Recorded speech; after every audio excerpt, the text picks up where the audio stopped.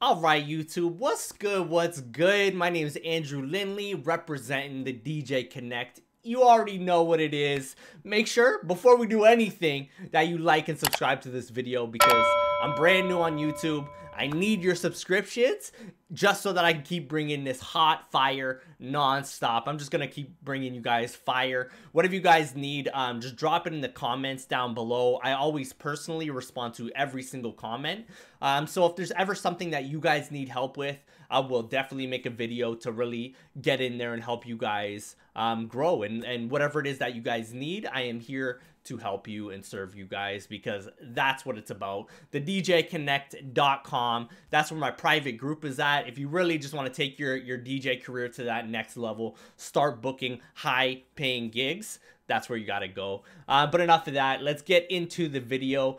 Today it's just gonna be like a very kind of introductory video into Serato, how Serato works. I've had a lot of people asking me like, why do you use Serato? What is the difference between this and that, blah blah blah. And this is just gonna be my rundown. For me personally, I use Serato because it was the very first, and it is probably, in my opinion, the single most stable system. Never had a crash. Like, I've literally never in my entire 15-year career had a crash or had something go wrong. And that's just the test to prove how strong Serato is.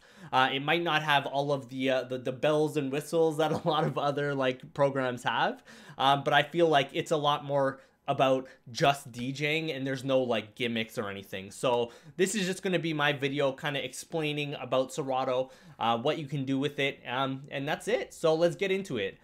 So I just got my little there we go.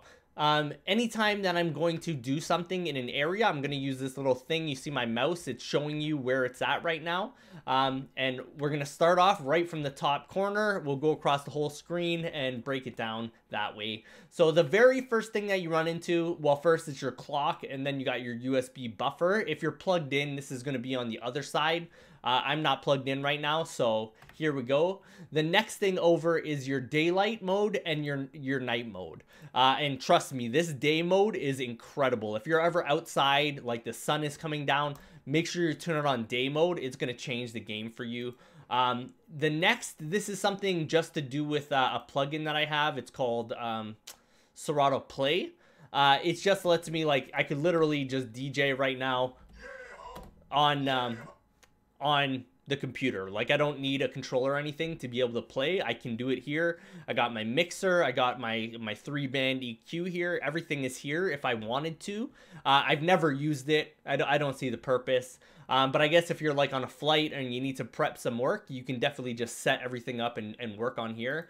The next thing along the line is your view mode. So realistically, normally when I'm DJing, I'm always in vertical mode. It's just what I'm used to. It's what I've done my whole career. That's how I DJ. But when you see me on live and on these videos, you're always going to see me in horizontal mode. I just find that it looks better on Serato when it's in that mode. You guys get a lot more view of what's going on. So I always keep it in horizontal just so that it kind of helps you guys out. But there's extended mode, so you can see more of that screen, more waveform. Library is just like very basic. My mode is vertical, but I keep it on horizontal on this computer just so that you guys can see it a lot better. Link is for, it's a plugin when you're DJing on Twitch. This is going to pull out and link your songs to your Twitch stream. So it's good to have if you're a streamer. I don't really stream, so I have it, but I don't stream too often. Maybe in the future I'll get back into streaming, but for now I don't. Quantize is for, quantizing is back in the day when you had bands, music was not like 68 BPM beat gridded out. Quantize is the function that's going to help that stuff get back into beat grid, and it's going to lock your beat grids. And if you're using any of like the effects and that are on your controller, or like which one is it called, the slicer, Quantize is just going to make sure that it's on beat the whole time. It's going to help you out to get that done. So it's a great feature if you need it. I'm old school, so I don't actually use Quantize ever. I don't even have it enabled. just because like I feel like that takes it away from me and what I need to do as a DJ. If I need to fix something or pitch bend, I can do that on the fly. I can make it happen. So quantize is just like, it's great for training wheels, but I feel like one day you're going to want to turn it off. Next is record. Very simply, you have your record button here, record location. Once you hit record, make sure you hit save before you stop. If not, you're gonna lose it. It's very unfortunate, but I don't know why they haven't fixed this yet, but it will just like get rid of your entire stream. Next is your effects. So if you're using Serato effects, or if you have a controller using Serato effects, this is where you come in, change it, play around. It's great. I love Serato effects. They're amazing. A lot of new controllers have their own like post faders, and if you're using a Pioneer especially, it's going to have usually its own sound effects bank. But the Serato effects are amazing. Love them. Next is your sampler. I don't have anything here because my drive isn't plugged in right now, but you get numerous banks. Oh, here it is. Here's some here right now. I've done videos on samplers already, so I'm not gonna like run down this again. I can spend an hour talking about the sampler. If you need more information on samplers, just check out one of my prior videos. I'll see if I can link it here somehow. I'll see if I can get help on that. I'm new to YouTube. Give me a break, guys. It is what it is. The next thing is it's just more plugins. So this is a loop. So if you're going to start building, I forget the official name. Let's check here. And you can always go here to the help show tooltips, and this will tell you exactly what it is. So this one's called Serato Flip. It's a plugin. I guess I would do a whole nother video on Serato Flip. It's just too much stuff to read into right now. And the next one is this, what I was talking about before, Serato Play. Just another plugin. So that should get rid of everything here. Next, you got your 1 deck or your 3 deck. So if you have 4 channels, you can do 4 deck mixing in here. This is just the name of your track. A hack here is if you... Oh, they got rid of that. They got rid of that.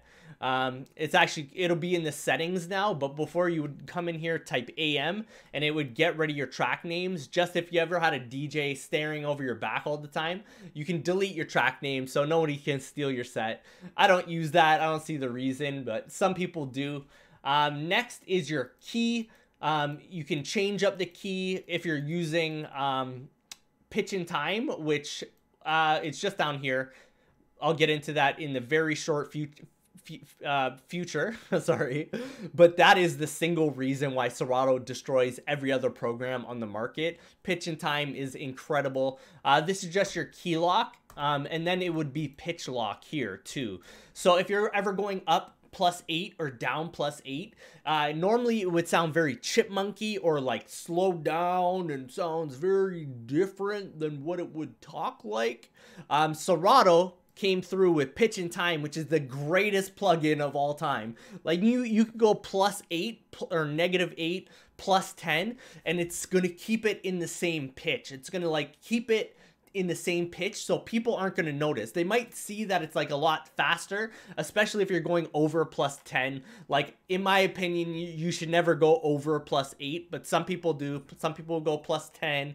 If you're using acapellas and stuff, that's a different story, and you can literally make any kind of acapella, any kind of remix with pitch and time. It changes the game. So pitch and time is incredible. This is the single reason why Serato destroys every single other program on there. Like, big ups, Serato pitch and time. It's next level. It's the way to do it. And next, running down on offline mode, like you got your pitch fader here. You can pitch bend, and this is where you set your range. Like if you want to go +16, you could, but maybe I need a longer effect, but let's turn this off. So you hear that?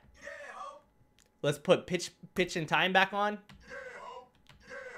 It's still +16, but it sounds normal.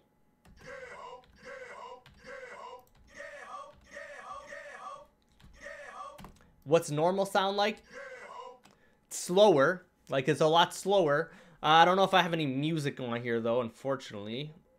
Acapellas. Might have something in here. There we go. I don't want to get dropped from Facebook, so we got to do this very quickly. Let's go plus 16.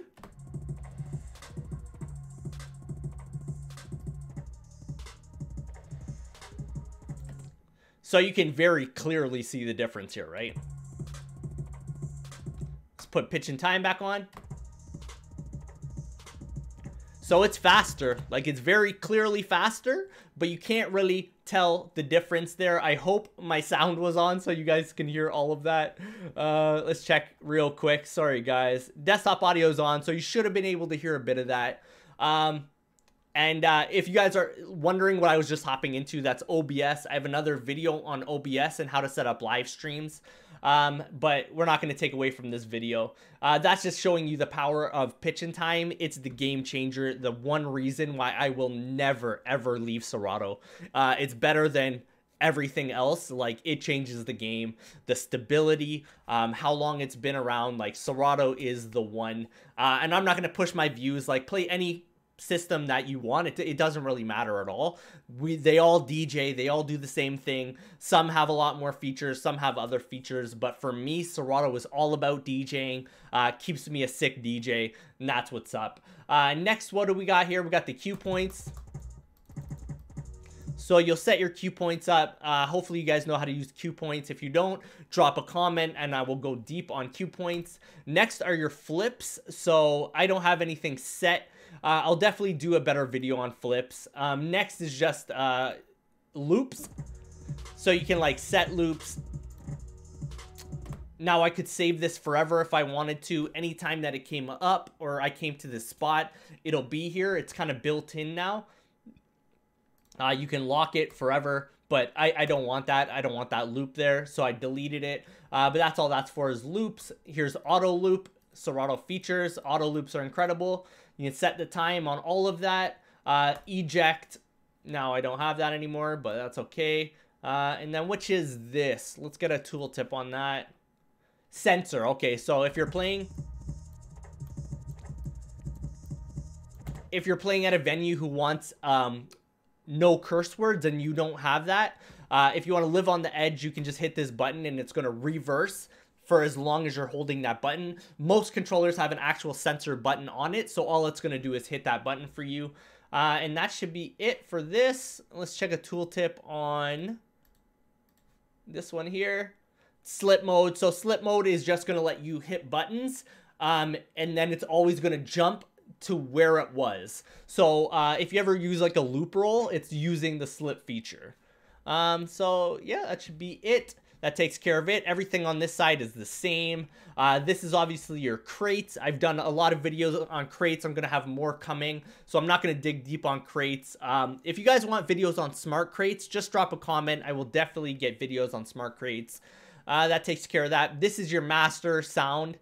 You never want to hit the red. Never play in red. Like, once you're starting to hit yellow, that's your limit. Never go over that. You're in the red, you're dead. Right? So always remember that if you're in the red, you're dead because you're going to blow someone's speaker and they're going to come kill you. Never go in the red. Like, if you're a beginner, know this. Red is a no-go. Green is good. Yellow is where you want to be, like number 1 or 2 yellows, and you're good. Anything above that, you're going to start distorting, and you don't want to do that. 2 green, and now like the speakers are overcompensating. You just want to be in like the very low yellow, and that's good to go. Next is just your volume. That's your master volume. If you have to turn it up, you can turn it up here. I don't recommend it. Expansions are, I don't need to do it here, but it'll be in the settings. I just wanted to hit it here, but I have play. I don't have Serato effects. You can buy more sound effects if you want. Pitch and time is everything, like right here. Full license, paid in full. If you don't have it, get it. Serato flip. DVS is so that you can use CDJs or vinyl turntables. Video is something I'm going to be getting into soon, but I've heard that there's a better program and not to get Serato video, so I've never done it. I don't need to pay for Serato DJ Pro, because if you have like a new controller or a like a good controller, one of their flagship controllers. It's all free. Never waste your money on this. Like, just buy the controller that you want to get. Once you're at that level, you can always use Serato itch to get started. Don't worry about it. I don't produce, so I don't have Serato Studio. My expansions are these. I have all 4 of these. And that's it. Let's get into the settings. Let's go. That's just profiles, obviously. We don't got to worry about any of that. That should take care of everything. You got the autoplay button in the bottom corner here. This is great for weddings and stuff, like cocktail hour. You can just set a playlist up, and this will play it out. I'll show you guys real quick. Oh, and then that one's not there, so sorry guys. It would have played this, like you'll see if you scroll back a couple seconds, it was gray, but because I don't have this track anymore, it went orange. So I'm just gonna delete that now because I have no use for that. See you later. Now we're getting into the settings. Playback keys use shift. So this is great if you've ever like made a mistake. I should have this on because if you ever hit the Q button or the A button, it's gonna start playing only in reverse and you're gonna start freaking out. Like, you're not gonna know what to do, but there are a bunch of hotkeys on your keyboard. All this is changing is that you have to be holding shift and then hit Q or then hit A or any of the other buttons on your keyboard for it to work. Lock playing deck is kind of the same thing. It's gonna lock the deck so you can't accidentally drop a song on it. Like, I can't tell you the amount of times that I've dropped the track on the wrong deck, like live in a concert or wherever I am, just because like you're stressed out or whatever's going on, or you're not thinking and you drop it on the wrong deck and it just cuts the music, cuts it all, and you're done. It sucks. Sort cues and loops chronologically. All this is going to do is if you have cue points, it's going to sort them chronologically, like in the time order. That's great for most people. Some people set up special cues at the end that they want to, like, they know what they're for. So I would say this is good if you're a beginner, but if you're ever like past that, like making sentences or something, you're not going to want that on.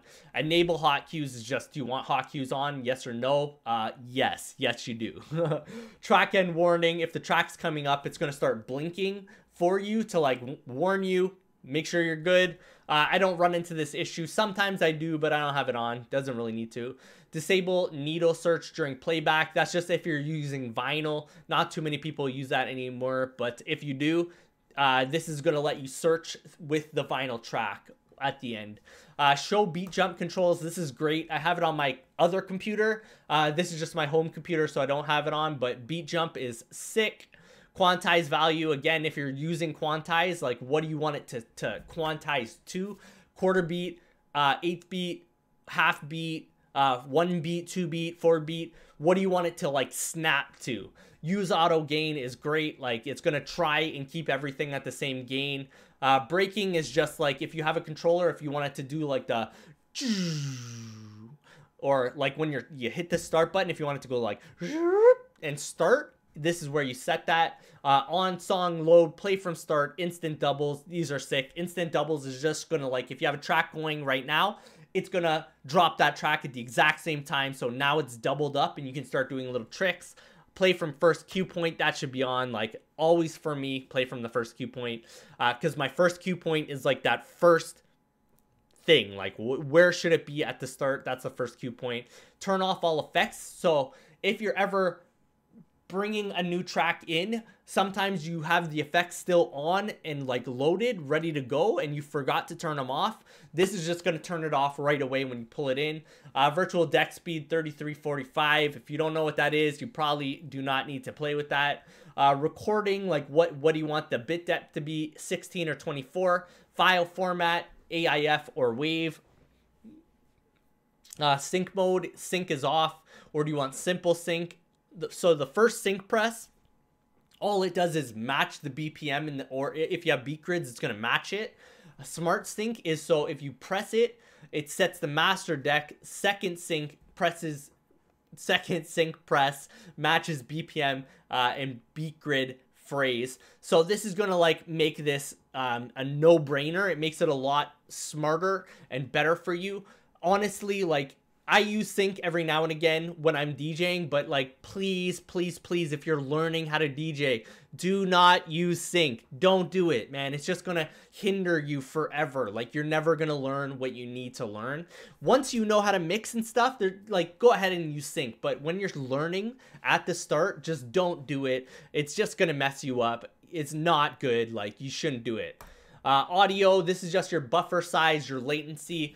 Just depends on what kind of computer you have. The lower, like if you have a better computer, you want it lower because it's just going to make your controller tighter. Like mine set to a 2 millisecond delay.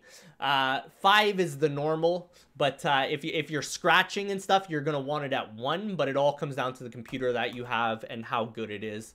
I changed it to 2 because I was having an issue with my Rain 72 that I think I figured out. Yeah, we haven't confirmed yet. Audio output, make audio available to other applications. So this is making it easier to stream. If you don't have a streaming setup, this is making it like dummy proof to make sure that you can stream to anything with any form, like any kind of controller. Next, we're going to move to library and display. This is becoming a long video. I wanted this to be very short, and I'm running out of breath here, so let's go, guys. Library. Show iTunes library. If you use iTunes, if you build your library on iTunes, obviously you want that. I've never used iTunes in my life, so I don't need that. Protect library is just protecting it, making sure there's a backup. Custom crate columns. If you want to create custom crate columns, you can do that here. I've never done this. This must be a new feature, so let's check it out. I wonder, I just double click here or nothing. Yeah. I'm going to look into that and I will let you guys know in the future. I've never seen that one. That's a new feature for sure. Custom crate columns, center on selected song, include sub crate tracks. So if you're clicking on the top crate, it's going to include everything for you. I want to see what this one does specifically. With this option selected, the song library will keep the highlighted song centered. Interesting. So that probably, if you're clicked on something, it's always going to come with you. That's interesting. I'm gonna look into that as well. Actually, let's check it out. I don't have enough music on here though, is the problem. Main triber, yeah. Oh. So let's double click it, center. I don't know what that does. We're gonna look into that and I will follow up with you guys. Center on selected song. Display, show tempo matching display. That's just, do you want to show the tempo? Are they matching? Here, this is what I was talking about before. Hide track and artist. It was AM mode from DJ AM. Rest in peace to DJ AM. EQ colored waveforms. Like if you want to show the waveforms as you're playing with like the EQ and stuff, it's just gonna keep it all colored for you. It's great if you use it. It's great. Color key display, it's gonna keep your keys in color and you're gonna know the keys by color. Again, this is more of an intro video, so don't even worry. Like what I like to tell my students is, if you can't mix yet, don't even worry about key. Like, get keys out of your brain. Don't even worry about keys. Keys don't exist. Worry about BPM. BPM equals BPM. That is the only law that you should be worried about. Keys come later. Beat matching comes first. Performance pad cue layout. So it's just going to have it. There's two different layouts. If it's going to match your performance pad, your performance pads are the 8 cues, 8 here, 8 here. If that's the layout that you want, it's what I use, so that's what I want it to be. Show key as Camelot, classical, or a different kind of tag. Camelot is I guess the DJ style way of keying, so 7A, 8A, 1A, 2A, 3A, 3B. That's that style. Or if you change it to like classical, it's going to be like A minor, B major. So you really need to know your music if you're going to change it to that. I recommend Camelot. Send data usage. You don't need to worry about that. Show streaming services. So if you use a streaming service, you're going to want this and you're going to choose the one that you want. You'll log in here, obviously. I don't use streaming services. Don't need that. So I turned it off. Played track color, very important. This is going to change the color of the tracks that you've played. Change it to blue. Reset play track counts on exit. Enable play count. Like, that's just going to tell you how many times you've played it and do you want to reset it. Library text size, I keep my library very small because I can read it like that. BPM display, do you want 1 decimal place, 2 decimal place? Normally it should be .00 or .50, but once you're playing with older music, you're going to notice that sometimes it's not exact. So that's where it comes in, where like you can't rely on quantized, you can't rely on sync for everything. There are things that you have to know. And if for some reason a song is analyzed wrong with a wrong BPM, it's gonna train wreck you within seconds. So these are things you need to know about and be worried about. High res screen display, I'm not too sure what this is. I've never done it before, but let's try it out. I got high resolution, never enabled that. I don't normally go in the settings, so there's a few things that are new stuff comes all the time. Next we got mixer. So if you need an EQ boost, what do you want it to be? Up fader, you can set it to whatever you want. Like if you want it fast, slow. Crossfader should always be fast. A lot of times your mixer is going to decide what the crossfader is, but sometimes you got to come in here. If you don't have a curve on your mixer, this is where you would change that. Effects are just your effects, like if you have some favorite ones. Right now I'm using all controller effects, like Pioneer effects, so I don't even have this set up. I don't need to. And last but not least, you got your expansion pack. So Serato Video, this is where all the things are. Like if you have Serato Video, you'll enable it here. Sampler's here, and you have to enable it, so make sure you enable it. All the stuff that you have, you come in here and you enable it. Serato Playlists, live playlist, that's a thing where it sends the stuff to Twitch to pull it up for you. Serato Remotes, if you have that, I don't use that. Pitch and time, 100% pitch and time. Like, pitch and time is everything, and you don't have to pay for it. It comes included, but if you want it for like something else, like I use it for Pro Tools offline, that's what you would pay for it for. And flip and Serato Play, and that is it. So one other thing that I forgot to mention, here's your files. This is where you would load your crates from the files.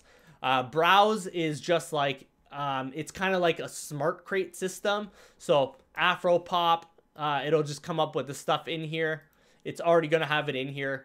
This is a great way to use, like if you're gonna use smart crates, this is a great feature. It's funny because I've never used it, and thinking right now, maybe I should use that sometimes, but it is what it is. Prepare is where you would send tracks, like when you're playing in the club and you're like, yo, I gotta play this song in 20 minutes. You drop it in here, and then once you load it, it's gone. So this is where you prep. Like if you were using records or crates, this is where you're pulling the records out, leaving them there for the future because you know you're going to play it. And then history, last but not least, this is your history. This is all the stuff we played. And earlier I said like it's going to turn it blue to tell you that you've played it. All you do is you come here at the start of a gig, hit reset, you're good. You go to history, reset, it's a new night. Everything is good to go. So, long video. I wanted it to be very short. Hopefully all this stuff was to the point. I didn't want to like waste any time with anything. But yeah, make sure you guys like and subscribe to my channel. Nothing but new fire coming out for my people. And if you're actually looking to take your DJ career to that next level, you want to open up a business, you want to make this like, you want to turn this from a dream to like reality, a real big time DJ, make sure you come to the DJConnect.com, join my monthly group, and there is fire. We got masterminds all of the time, connect with other DJs doing the same thing, and I have so many special things waiting for you in the back end. Like all of my sound effects that I use are yours for my private members. I will see you guys later. Take care. See you on the next one. Let's go.